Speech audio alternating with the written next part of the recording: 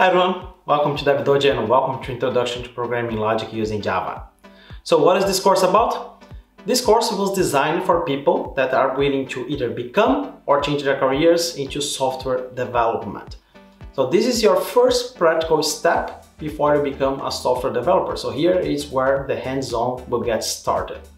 Of course, we cannot ignore the whole theory behind it. So there are two videos that I would like you to watch that are in the description of this video. So please watch them and then you can get started, because this course is very simple, it's very basic. You don't have to know anything prior to watching it. Even though if you skip the two videos that I just said, you are going to understand, even though you will face a little bit of difficulties, but you still can understand this course. I try to keep this course as basic as possible, so we have several videos explaining the concept. So basically this course will be, I explain what a concept is, and then we are going to do one exercise together so you can understand how the concepts are applied in real life.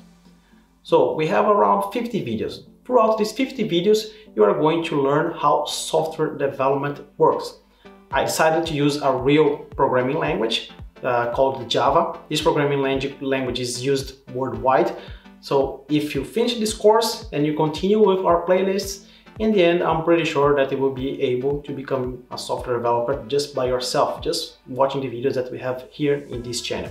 Of course, we have to practice, so we do have a little bit more content in other different playlists, but this one is your first practical step. So I hope you enjoy. This course was designed for everybody to become software developers. You just want to spread the knowledge. Please let me know what you think about it, and let's get started together.